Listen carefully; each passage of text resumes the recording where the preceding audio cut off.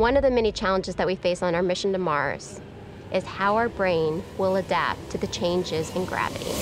It could take up to 6 months to get there, but here's the problem. The more time you spend in space, the longer it takes your brain to readapt to gravity. So what does that mean? Landing on Mars after being weightless for 6 months, you have trouble walking straight. Your vision is affected. Poor eye-hand coordination. Motion sickness. Dizziness, vomiting. Some people don't even want to move. Landing is one of the most critical aspects of the journey.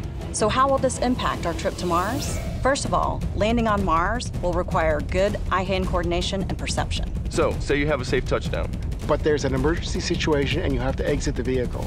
If you can't function, it could be a pretty dangerous situation. This is just one of the human challenges we'll face on a mission to Mars. We don't have all the answers yet, but we do have the key. The International Space Station.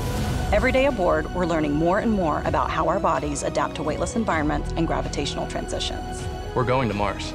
It won't be easy, but because of the research that we're doing today on the ground and aboard the International Space Station, we'll be ready.